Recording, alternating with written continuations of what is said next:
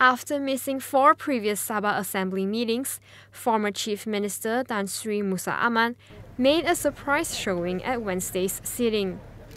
Surrounded by a small entourage, Musa took his seat among the decimated opposition bench next to Tabunan Assemblyman Dato Dr. Jeffrey Kitingan, where he greeted some of them. Musa, who is facing multiple charges of money laundering in connection with the timber deals when he was chief minister, has remained low profile and faced the danger of losing his Sungai Sibuga seat if he failed to appear in the House during the current season. In the question and answer session, he participated by asking questions which, among others, touched on the state government's efforts to deport arrested illegal immigrants in Sabah.